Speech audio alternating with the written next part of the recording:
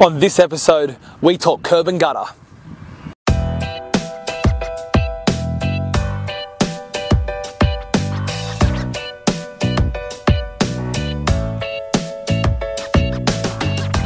So in a lot of the new developed areas these days, they actually are on the road, from the road meets the land, they actually do a curving gutter, which is what we got right here.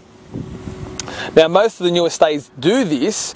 A lot of the old areas and that, they may have a square gutter. It's actually on the other side of the road. Let's have a quick look and I'll show you what that is.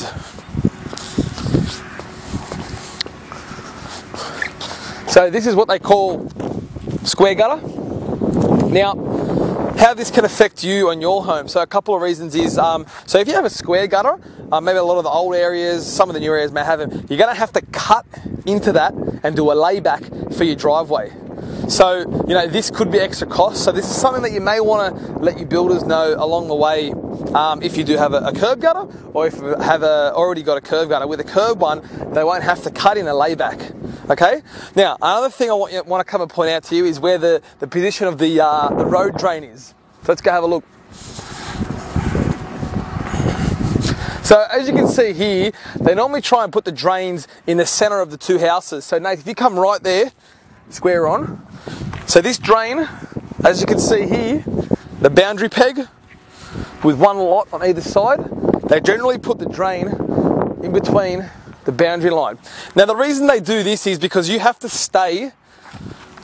have your driveway a certain amount of distance away from this. So this may be an idea to mention things like this to your builder, or to take into consideration when designing your house. Now, imagine if you put your garage on this side of your house and your driveway would have to be close to this.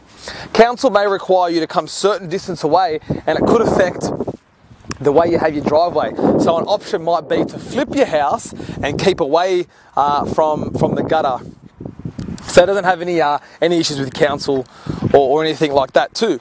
So, you know, if you do have this type of stuff, or you do have the curb one, you know, so maybe a few things you want to take into consideration when doing your driveway. You may be doing your driveway, or the builder might be doing your driveway as well. So in the comments below, tag someone who actually has a curb and gutter, or tag someone who has a square gutter, because either one can mean different things, and there are a lot of different requirements with all different councils when coming to driveways, and what you can and can't do with cutting these type of things. So thanks for watching.